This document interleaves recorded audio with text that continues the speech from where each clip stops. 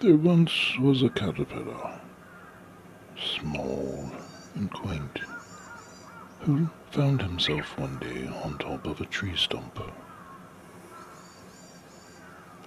He was wary of going down to the bottom of the tree stump, which was far, far away.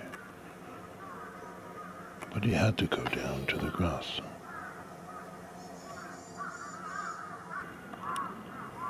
He tried to walk between the caverns of the tree, the monstrous tree. It denied him. So he circled around the tree stump, looking for a way to go back down, to return home to the safety of the grass. He looked right, he looked left. Which way could he go?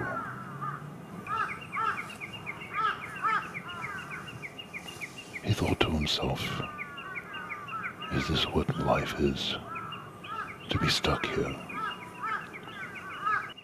He knew that if he stayed out longer, the birds would see him and he would be eaten alive. He did not want that. Everywhere he went, though, the edge dropped off into infinity. What was the poor caterpillar to do? He looked up at the sky, all those trees, reaching up to the clouds.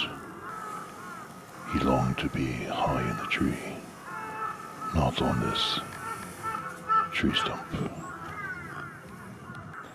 He circled to the center of the tree, the very youth of the tree. He looked at the rings of the tree. How old was this tree? He wondered, and he felt sorry, a certain sadness for the tree, whose branches used to reach out to the sky, to cradle life in its leaves, but were now cut off and left stumped. The little caterpillar thought to himself, is this what it was to be? No way to go, no chance of reaching the sky, no upper mobility, fall victim to some bird's quick meal. He knew there was more meaning in life. He had hoped one day to be able to fly, and he continued to circle, going in the same direction.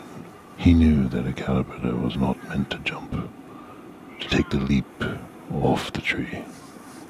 He had so many legs, but they were useless to him. Caterpillars are not meant to jump.